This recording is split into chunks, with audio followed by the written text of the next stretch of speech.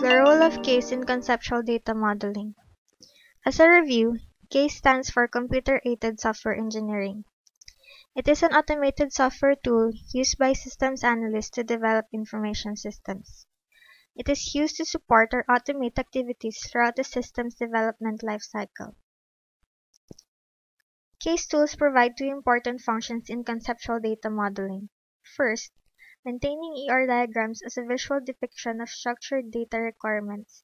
And second, linking objects on diagrams to corresponding descriptions in a repository. Most CASE tools support one or more of several standard diagramming notations, such as the crow's foot notation.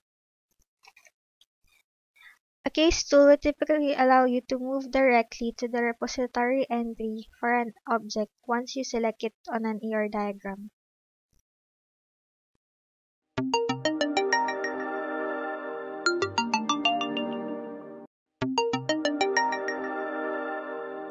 Chapters 8 and 9 structured the process and logic requirements for a new inventory control system for Hoosier Burger.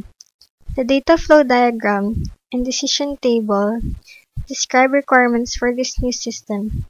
The purpose of this system is to monitor and report changes in raw material inventory levels and to issue material orders and payments to suppliers.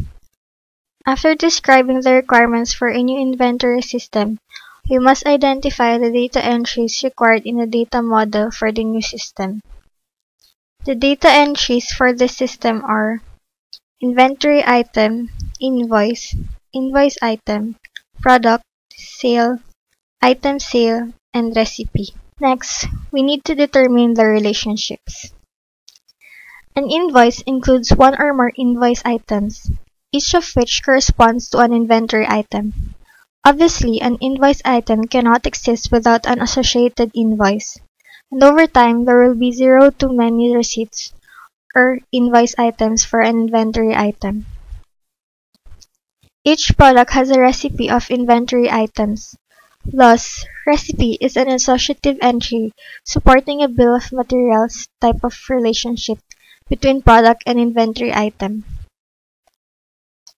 A sale indicates that Hoosier sells one or more item sales, each of which corresponds to a product. An item sale cannot exist without an associated sale, and over time there will be zero to many item sales for a product. The figure shows an diagram with the entities and relationships described earlier.